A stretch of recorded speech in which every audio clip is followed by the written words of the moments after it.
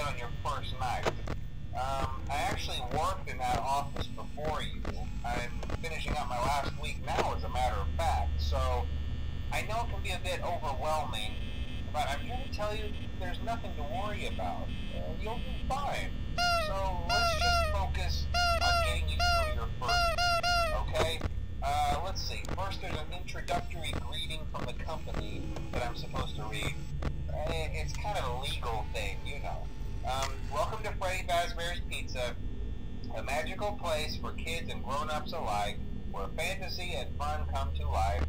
Fazbear Entertainment is not responsible for damage to property or person. Upon discovering that damage or death has occurred, a missing person report will be filed within 90 days or as soon as property and premises have been thoroughly cleaned and bleached and the carpets have been replaced. Blah, blah, blah. Now, that might sound bad, I know, but there's really nothing to worry about. The animatronic characters here do get a bit quirky at night, but do I blame them? No. If I were forced to sing those same stupid songs for 20 years and I never got a bath, I'd probably be a bit irritable at night too. So remember, these characters hold a special place in the hearts of children and we need to show them a little respect, right? Okay. So just be aware, the characters do tend to wander a bit. They're left in some kind of free roaming mode at night. Something about their servos locking up if they get turned off for too long. They used to be allowed to walk around during the day too, but then there was the bite of 87. Yeah. It's amazing that the human body can live without the frontal lobe, you know?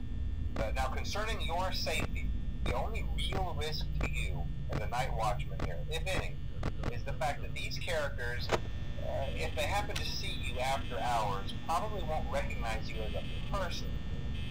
They'll most likely see you as a metal endoskeleton without its costume on. Now, since that's against the rules here at Freddy Fazbear's Pizza, they'll probably try to forcefully stuff you inside a Freddy Fazbear suit. Now, that wouldn't be so bad if the suits themselves weren't filled with cross beams, wires, and animatronic devices, especially around the facial area. So you can imagine how having your head forcefully pressed inside one of those could cause a bit of discomfort and death. The only parts of you that would likely see the light of day again would be your eyeballs and teeth that pop up in front of the mask.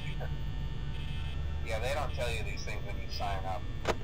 But hey, first station of the breeze. I'll chat with you tomorrow.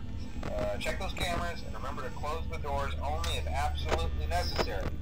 Gotta conserve power. Alright, good night.